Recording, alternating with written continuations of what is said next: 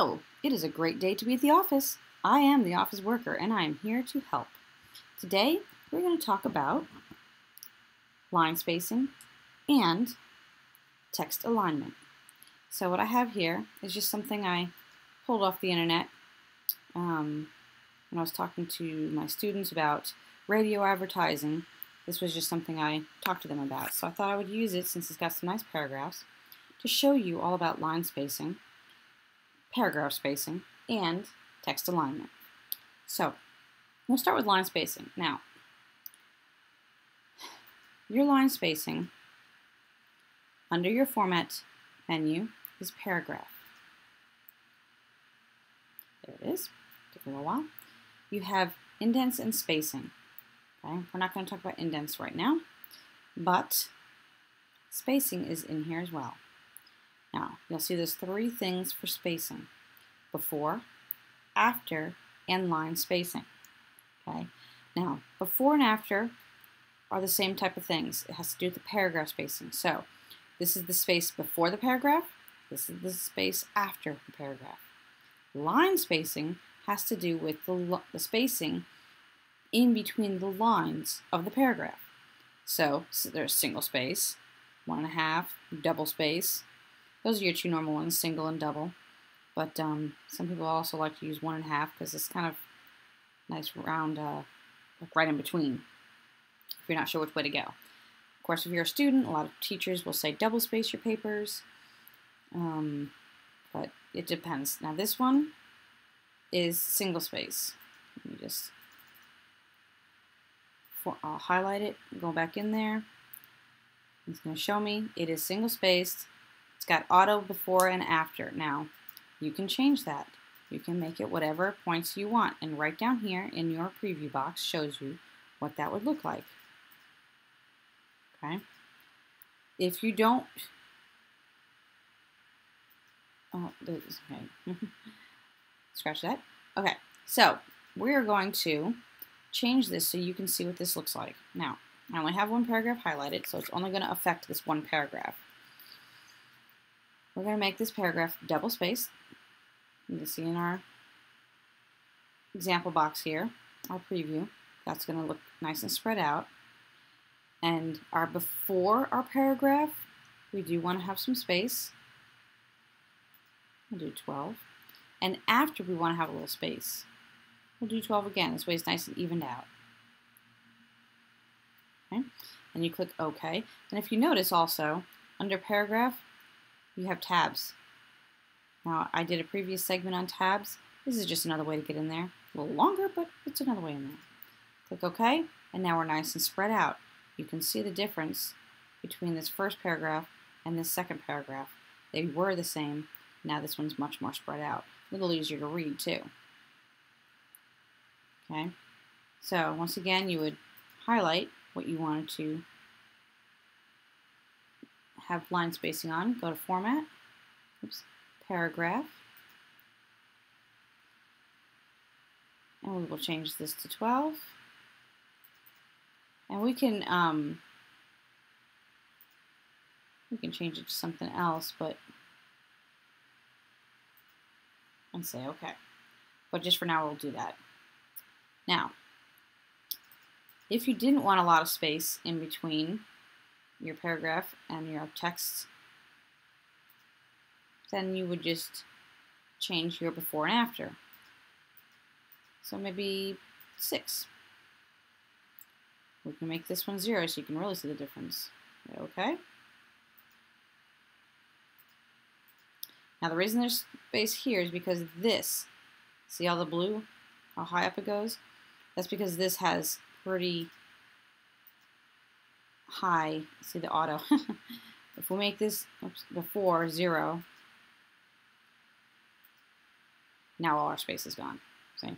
So if that happens to you and you're like, well, nothing happened, it didn't change, look at the next line.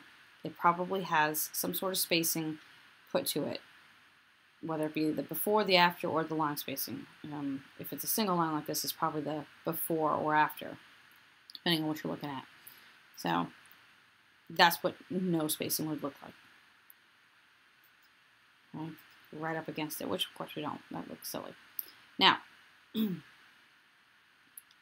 so we looked at the line spacing within a paragraph, the line spacing around this paragraph, right, the before, the after.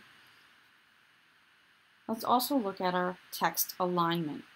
So that on your home tab is right in here. There are 4 of them. Okay. Now, let's come down here to a nice new paragraph. Okay. Now, I'm going to actually push this onto the next page so we're not all split up like that. I triple click, highlights the whole paragraph.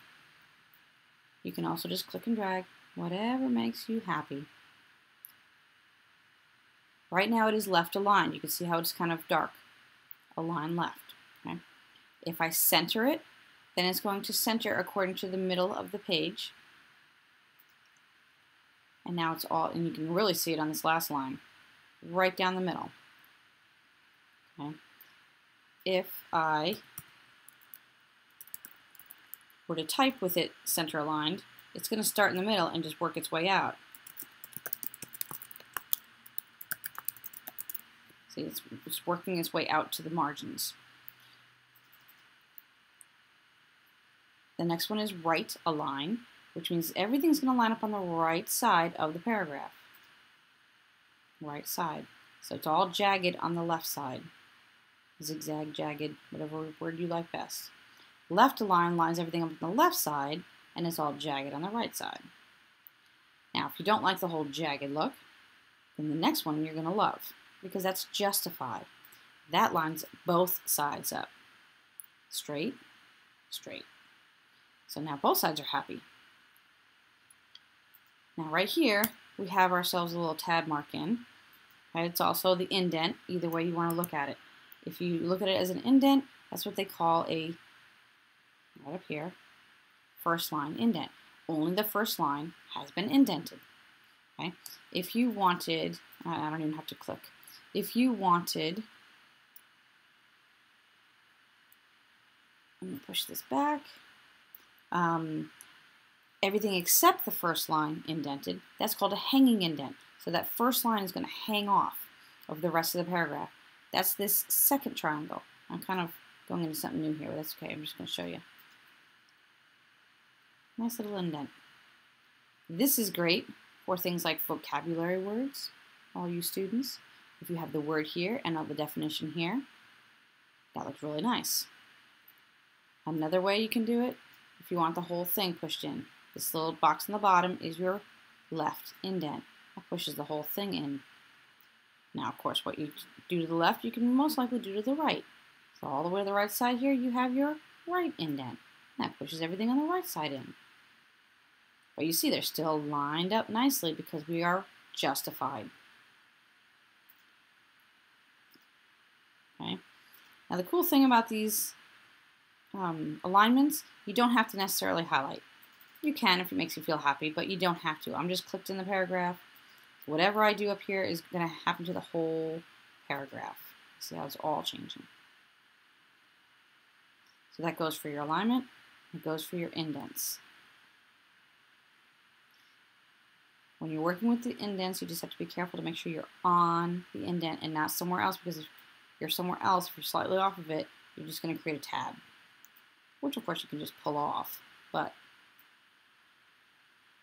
if you're not wanting to do that, then just be careful to make sure you're in the right place, especially on this left side, because there are 3 types of indents right here. So if you want to, hover over a piece of it, and it will tell you where you're at. See, I'm at left indent. If I didn't want left indent and I wanted hanging, I go, oh, I'm not quite in the right spot. I'm going to go up a little higher. And of course, it's going to make me come off. Okay, come off, come back on again. A little bit higher. Oh, not high enough. Well, why? They don't want to tell you. Tells you the first line indent. This one you're just going to have to see, well, you're on top of that triangle. Doesn't want to tell you.